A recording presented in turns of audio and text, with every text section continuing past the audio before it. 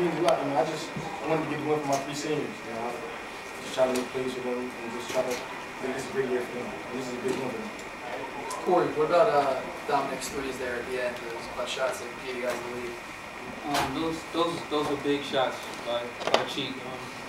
Our whole team can do that. You know, sometimes I might not have it going. One night Stokes might not have it going on Tone, and we got guys like Maalik, Cheek, even Mook can take over games. And it's not only by scoring. You can see like Cheek had 5, 4 rebounds and getting stops, clutch stops, looking up other teammates. So that's just something we all take pride in, just helping each other when everybody's down. Corey, what did you hurt when you fell that time on the sideline? My right knee. How does it feel? I'm good. And Maalik, what about your injury from the other night? Did you ever have a concern that you weren't going to play?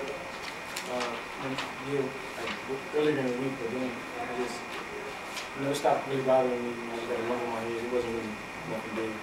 Corey, when Salle jumped out early, what were you guys as players saying to each other on the floor? Just attitude.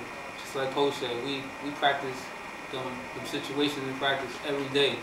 And then we know we're on the road, and we know stuff's going to go bad, the crowd's going to go crazy, and we just got to keep continuing playing on no basketball, and that's what we did. We know they was going to come out with a lot of energy, but it's just who's going to keep playing hard when the buzzer and the game's over. And that's something we all just took pride in, and our whole team stepped up. Anything else? Thank you. Thank you, guys.